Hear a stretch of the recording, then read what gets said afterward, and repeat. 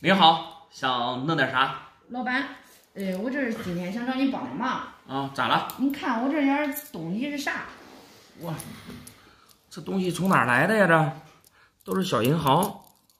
这俺家是卖烧饼的。卖烧饼的。对，然后卖烧饼的，俺都是在那个炉子旁边放一个小盒子，就是专门放硬币的。哦，放零钱。哎，对，然后这不是以前就是3天，就这一盒子都放满了，都得整理整理，是吧？你们家生意好啊？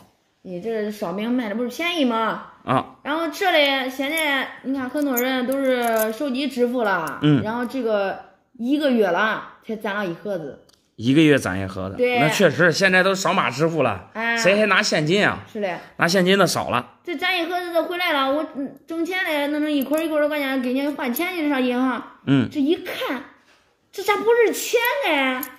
那是在上面还写2角的。对，当时我都说，咦，这好家伙又亏大了。你想这那些一个烧饼，这都多少烧饼啊？你们家烧饼多少钱一个？1块钱一个。那还可以，咱们这儿一般都是1块钱一个。哎，你说这我不是亏大了吗？累得给啥？亏大倒不会亏大。我听明白了，你的意思啊，就是可能谁当1块的硬币啊，来用这个来买你的烧饼了。对，反正过去1个月了。也不知道谁给的了，找不着人了，找不着了。你是怕这些就是小银行不值1块钱？对啊，你想这么多，是吧？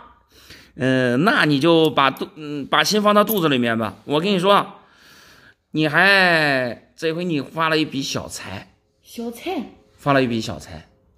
我刚才看了一下，你这里面啊，大部分是云南的小双旗银行。算是像这么大的，算是2角的一个面额，但是它不是说人民币2角，它是在民国的时候，它属于2毫，明白吧？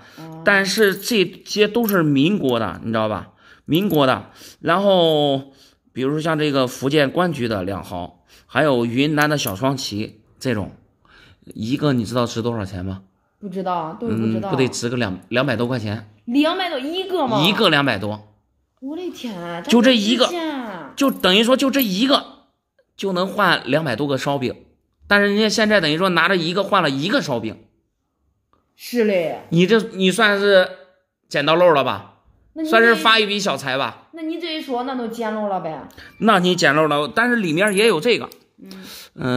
我看了一下，我看有几个啊，因为这有这个广东的相对来说便宜点，像这种品相，这个也是有2个，像这种的估计也就110块钱，那也不少啊。就等于说一个能换100个烧饼，这能理解吧？可以。我估计啊，你这一堆这里面大概有10几个，我数一下，3个、5个、10个，总共是12个，12个这种小双旗，还有福建的，有2个广东的，总共14个。你这下来估计得2-3千块钱。2-3千？哎，对。呀，我的天，抵俺卖烧饼那好几天。那肯定，那你要是打烧饼的话，一天像你们能卖个200-300个？200-300个，你像这都最起码你10天不用工作，跟你说10天不用干。这算是发一笔小财，咋弄？这是准备卖给我，还是继续留着？你收是吧？我收啊，我收的话就这个给80一个，这个200一个200，中啊，中，确定给我了？那不给你，我拿回家我也没有用。哎呀，你还别说，你看各行各业啊，都能捡到漏，都能发笔小财，这都算是意外之财。那我就给你算算吧。中，可以，啊，可以。行，好嘞。